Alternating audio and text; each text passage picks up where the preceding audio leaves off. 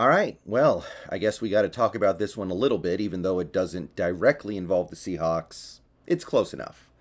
And a lot of people are going to ask about it. It was obviously the hot topic in the Hawks Nest stream last night. I mean, it's a division rival, right? Like, we care what they're up to, even if it's not directly correlated to what we're doing, especially right now. This is still compelling. It's still interesting. And for my part, it is shocking. So, last night, we got this announcement from multiple sources: Schecter, Rappaport, all the usual suspects. The 49ers finalized a trade in which they acquired from the Panthers Christian McCaffrey. So, after a lot of discussion that he was going to be on the move, he is indeed on the move. Going over to San Francisco, they had a little bit of a need at running back. They had a little bit of a need with offensive skill players just in general because the offense is not playing particularly well right now. Kind of a weird situation where they consistently were getting quality production out of these very low level no name running backs. Every time they tried to add like a high profile running back or actually spend capital on one, it didn't work. And it kept being a situation where they would use a guy for like half a season or three-quarters of a season, and then they'd be done. They'd go get another one. They'd use him for a little while, then they'd be done. So they've just decided, you know what, let's cut the knot. Let's go get a proven star. The best pass-catching back in the league. A really good runner just in general as well, not just a pass catcher, somebody who's been very productive in this league. Okay. But given Christian McCaffrey's injury history, given his contract, I thought the Panthers were going to have to give him away. So buckle up for this one. The 49ers only had to give up a second-round pick, third-round pick, and fourth-round pick in this upcoming draft, plus a fifth-rounder in 2024.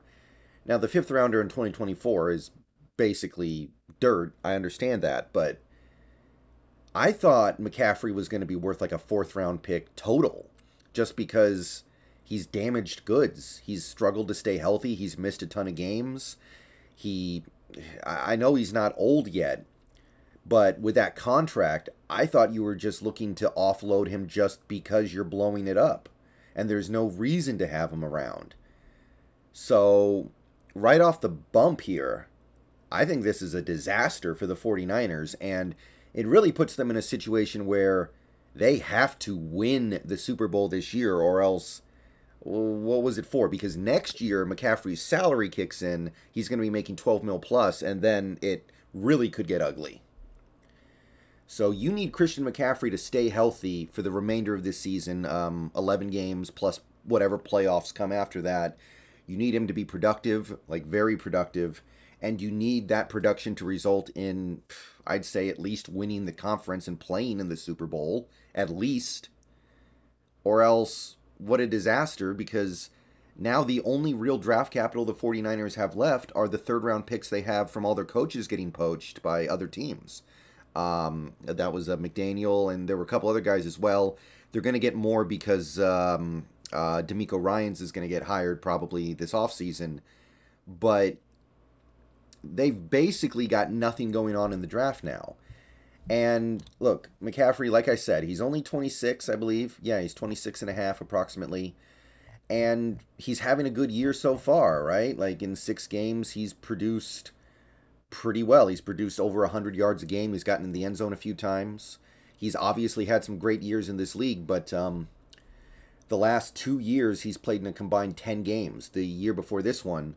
So out of 33 possible games he's played in 10, cannot stay healthy.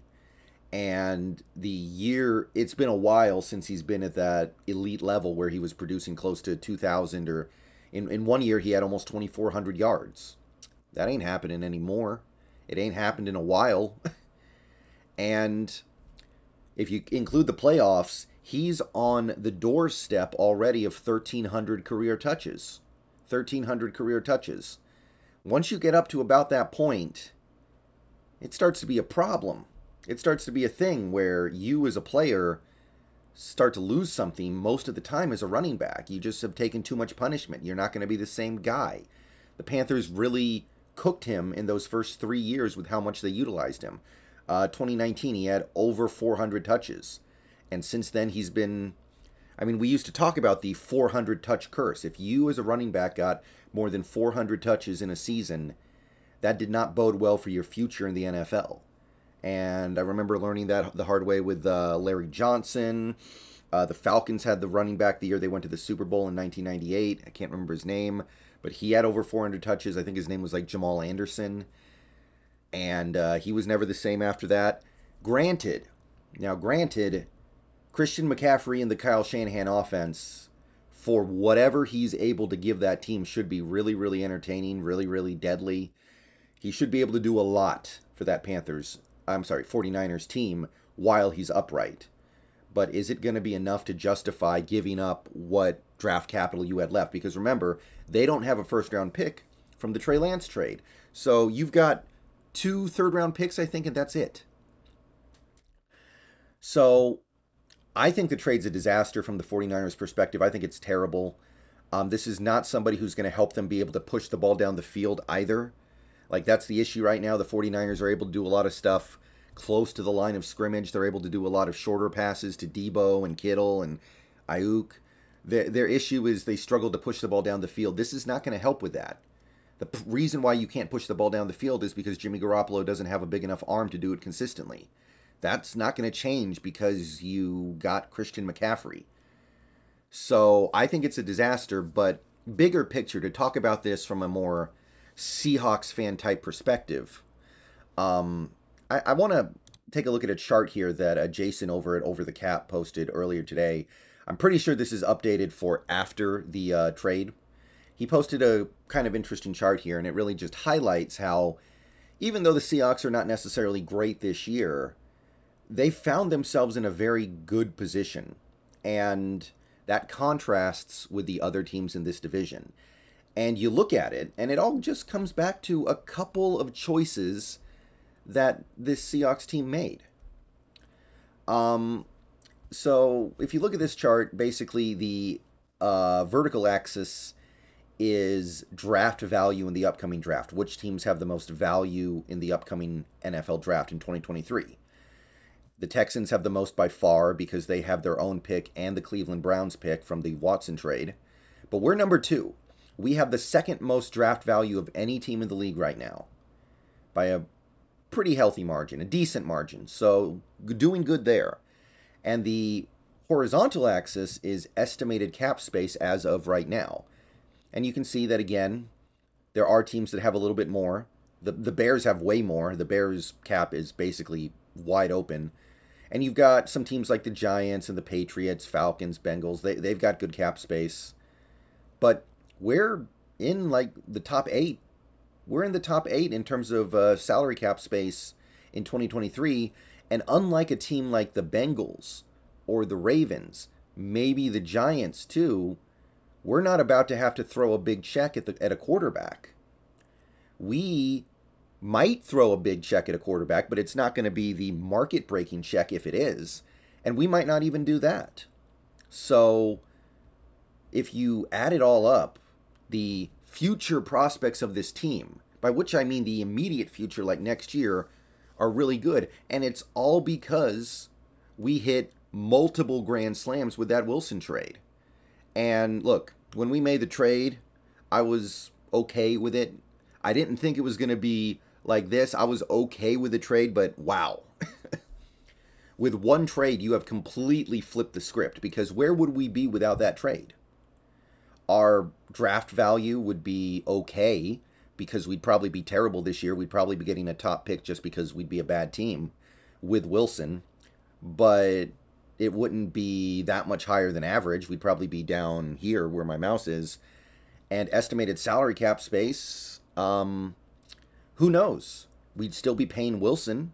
We'd still have Wilson on the books next year. Now, if he's playing the way he's playing in Denver right now, he'd have no trade value. You probably wouldn't extend him, but would he throw a fit about having to play the last year of his deal? Most players don't want to ever do that. So what would you do then? Do you just dump him for nothing? Do you just trade him to some random team for like a third-round pick just to be done with it? I don't know. So maybe you could free up some of that cap space too. But odds are good that if you kept Wilson, you probably would have spent a little more aggressively, and you wouldn't have this much cap space. You wouldn't have top 25th percentile cap space, right? All because of that one decision that has become an absolute grand slam, one of the greatest decisions in NFL history. And when we made it, I believed that we could win that trade. I thought it could be a net positive trade for us. But I didn't think it was going to be like this at all. Like, this is beyond my wildest imagination. And you take a look at the other teams in the division to kind of tie it back to the McCaffrey thing. The 49ers, I mean, look, I know they're a pretty good team this year, but they're 3-3. They got the same record as us. They're not setting the world on fire right now exactly. And you can see their future prospects. They have basically no draft capital. The only team with less right now is the Broncos. So the 49ers have practically tied for the least amount of draft capital, and they have below average cap space. And by the way, they have below average cap space without a big money-making quarterback on that roster, because Trey Lance is still on the rookie deal and Jimmy Garoppolo took the big pay cut. So they don't even have an expensive quarterback, and they still have below average cap space. It's currently projected to be just barely positive. And granted, there are a lot of teams that are in the negative, so it's not the worst thing in the world, but it's still not a very enviable position. And this all comes back to a handful of decisions that this 49ers team has made. The decision to trade a whole bunch of picks for Trey Lance, which is completely, I don't think entirely the fault of Trey Lance, of course, but it has been a complete disaster. And then I think you have compounded that disaster by trading for McCaffrey, a move that I think reeks of desperation. And you also have other decisions too, like the decision to move on from Buckner and commit to Kinlaw, who's been a complete bust. Where, yeah, you probably saved cap space, but you maybe wouldn't have to make these desperation trades. You've got a team like the Rams. Now, look, I can't say nothing about the Rams really because they won the Super Bowl last year. They achieved the ultimate goal. That's what you go all in for. Like, they already did it. I mean, the Rams, as a Seahawks fan, they have me in their back pocket, basically. But if you look at it right now, it seems like maybe it was a one-year hit. Maybe. And you can see they're not doing so great with cap space either. They're in the negatives. And their draft value, well below average. Probably bottom 8. Bottom 6, I think, actually. And they're not that good this year. So, at least in terms of the immediate present and the near future, they're so far a mediocre at best team for what? What good is it? What is it for? I know it's for winning the Super Bowl last year, so all this is worth it. Of course. I understand that. But just looking at the immediate future and the very narrow present that is right now, it's looking way better for us. We have the same record as the Rams, guys. We have the same record. And look at how much better our future is situated compared to theirs. And why was that? Because they traded for Von Miller for half a year to try to seal up the Super Bowl, which worked. Because they traded for Stafford to try to make a short-term run at it, which worked. Okay, there are going to be Rams fans in my comment section throwing a fit because I said all that. Don't get me wrong. It worked. But right now, it's not. In the immediate present, it's not. And you'd rather be in our shoes going forward than theirs. And the Cardinals, slightly above average draft value, mostly stemming from the fact that they don't look like they're going to be a very good team this year, and slightly below average cap space, all stemming from the decision to pay Kyler Murray when they clearly weren't that excited to do so. They knew it was probably a bad idea to pay Kyler Murray all that money, but they did it. And it's really taken the lid off their flexibility in terms of spending money going forward. They've got aging players on that team like J.J. Watt and A.J. Green who are probably giving you their last good year, maybe last couple of good years here. And you would certainly not trade situations with them. They probably have a worse team than us. And look how bad their future looks compared to us. And again, it's just one or two bad decisions. If the Seahawks had decided to commit to Wilson long-term after last season, which I thought was a possibility at least, we'd probably be somewhere around this area. We'd probably be somewhere in the middle. Just not a lot of draft value, not a lot of money to spend. And we'd probably be worse than the other 3 teams in this division. I mean, we're not necessarily better than them as is, with a quarterback who's playing much better. So, kind of cool. It really does highlight how, even though we're not necessarily as good as some of the teams in this division right now, like, I don't think we're as good as the Niners. And being straight honest, we're probably not as good as the Rams, but it's close, right? It's close. And look how much better our future is. All right, guys. See y'all later. I'm going to be on Twitch tonight. Go Hawks.